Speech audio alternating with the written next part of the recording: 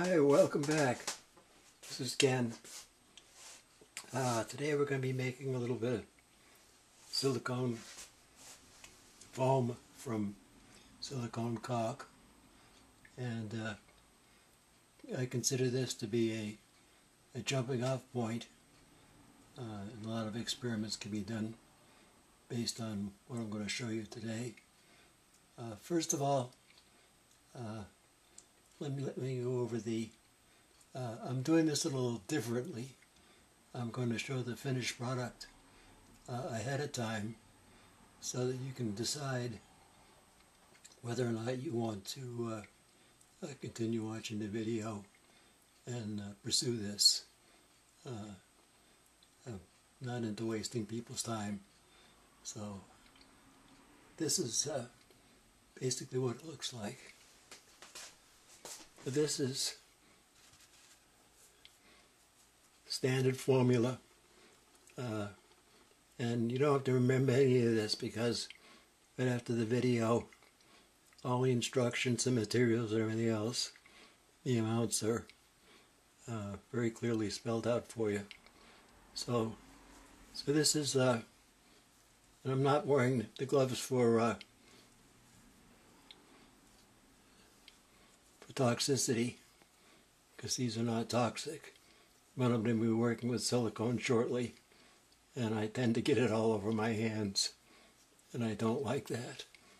But this is a pretty, this is just a free form that I poured out onto some Teflon.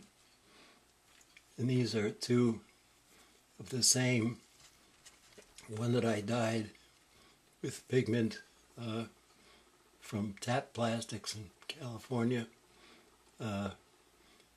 ball milled pigment, but these were cast in the polystyrene cups. But you can see they're quite springy. Both of them are fairly the same. So it works. The standard formula is a good place to start. And then I have one that is a low viscosity silicone, which I'll describe at the very end of the video.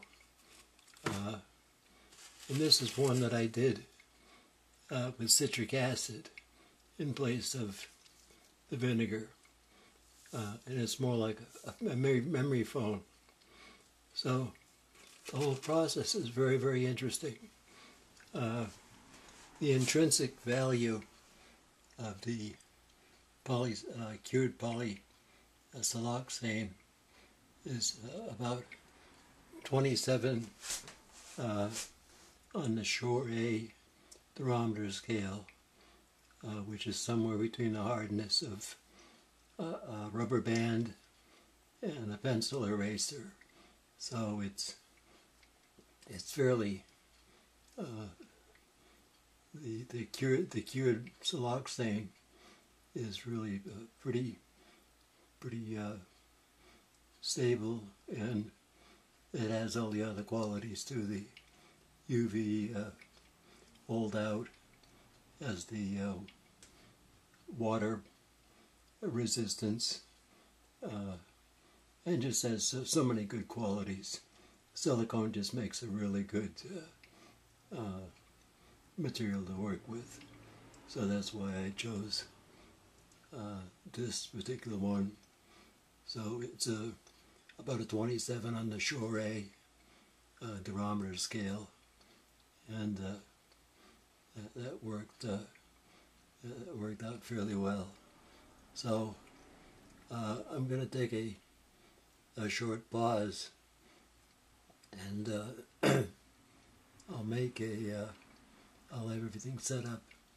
So we'll go quickly through the foam, how to make it, and you won't have to remember anything because it's all after the video.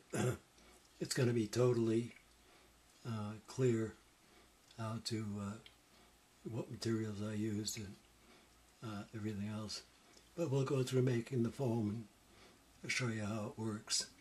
So if you have an interest in making this foam, these are all 20 aliquot amounts of the silicone, and I used, in this case, I used both GE type 1 acetoxy cure, so you want to look on the container for releases of acetic acid.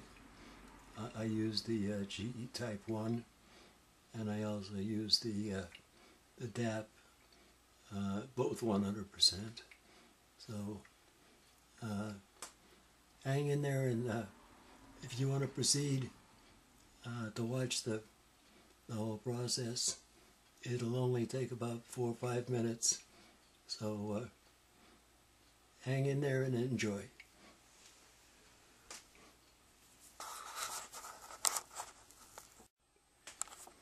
All right, let's make some foam. I didn't weigh these in front of you. I assume you know how to weigh materials. I've got 20 grams of 100% GE type 1 silicone and 2 grams of the oil, silicone oil. I'll go over those in a minute. One of the things that I mentioned in the write-up is you want to move along fairly quickly, because it will begin to set quickly. So we need to move. Now the silicone oil, that's what this is. It's available for lubricants. It's available at all hardware stores, and I got mine at Home Depot. They mix really easily. So you're just going to integrate it fairly well. It'll avoid voids in the future. Try and show you as much as I can. But you'll get the idea. And 10 grams of baking soda.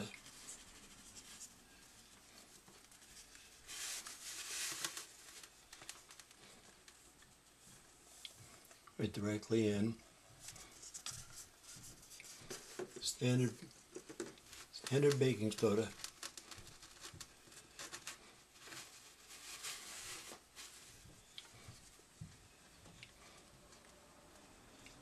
Mix it in fairly well. It doesn't want to seem to have any problem getting in there at all. But you just want to move quickly. That's why I keep saying that, and I'm going to keep saying it.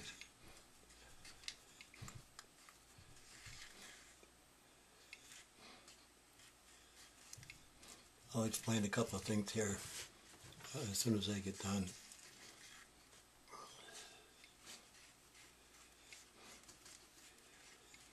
Okay, that's pretty well integrated.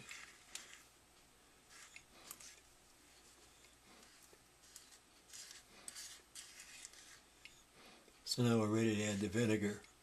Now it'll begin to foam right away.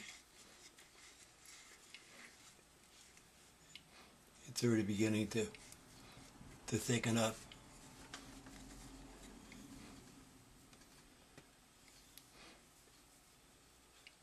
So you add the vinegar.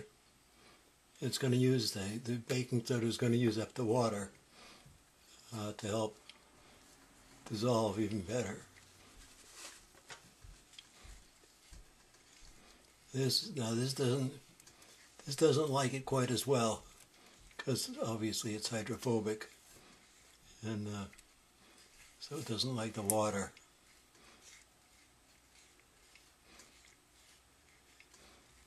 I'm going to put a little bit of surfactant in, just to lower the surface tension.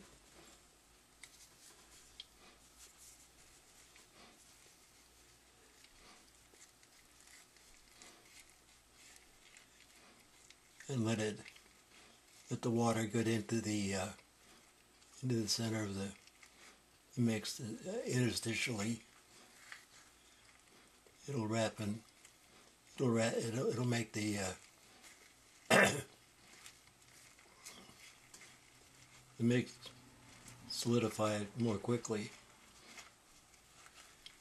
You may wonder why it's turning white when you add the vinegar. It's a two-stage reaction. One is that it forms carbonic acid, which immediately breaks down into water and CO2. The second part of the reaction forms sodium acetate, which is white. So it's going to turn it white. Once you feel like you've moved quickly enough, and it's already pretty well. It's rising. This is only 20 grams of the caulk, so it's already in volume. In terms of volume, it's already almost doubled.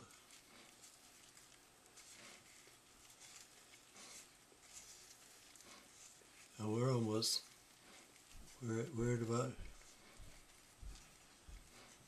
just about done.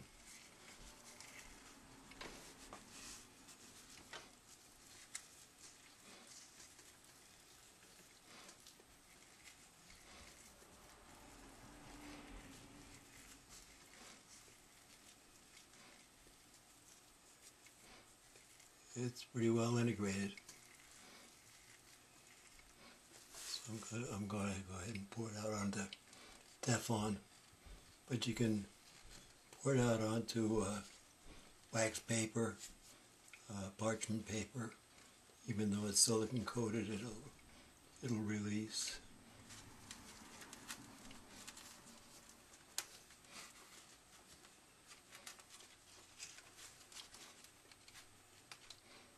If there's an excess of water, that's okay. It'll evaporate very quickly.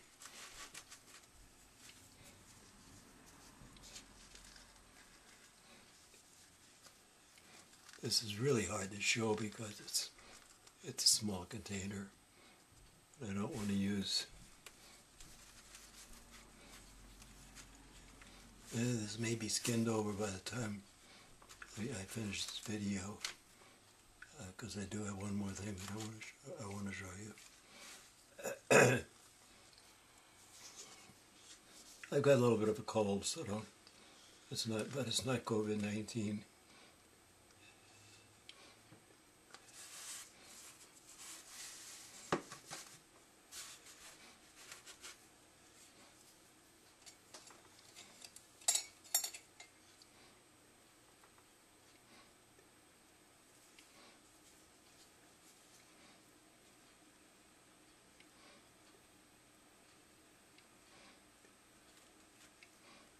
So you can form it any way you want to. Wax is about the best release agent.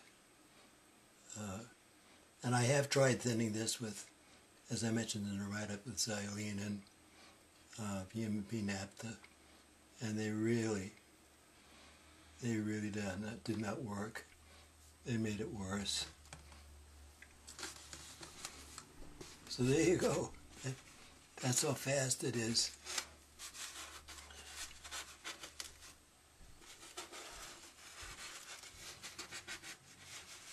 And that'll form that, that's the standard formula.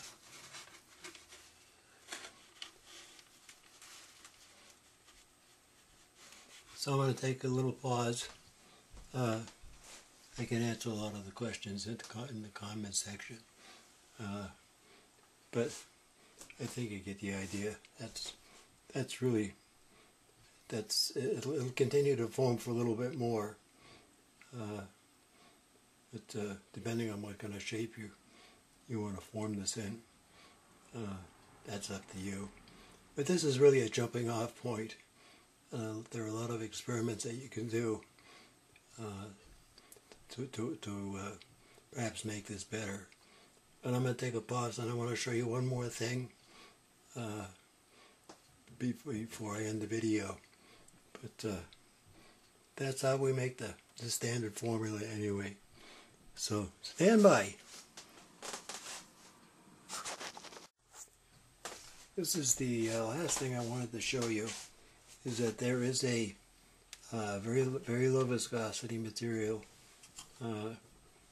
It's called flowable sealant, and but the downside is that it's about it's about $10, it's about $30 a tube. This happens to be expired. Somebody gave it to me, which is why I have it.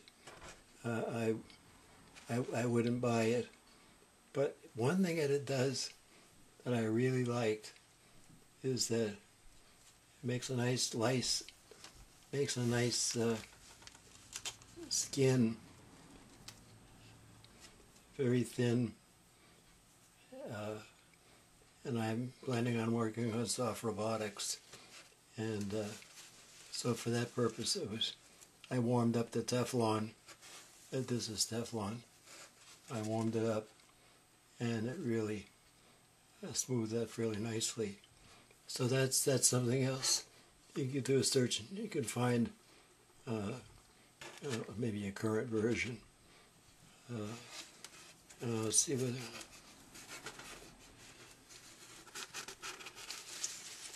whether or not this has begun to. This is already set on the outside, but should really be 24 hours and let all the water evaporate out of the interstitial areas. But there you go. If you get a chance and you want to pursue it, give it a shot, and certainly in the comment section. It's a free open web source. My site is completely open source, so as long as you attribute it to me, you can use whatever you want to. But hey, this is Ken. Thanks an awful lot for watching.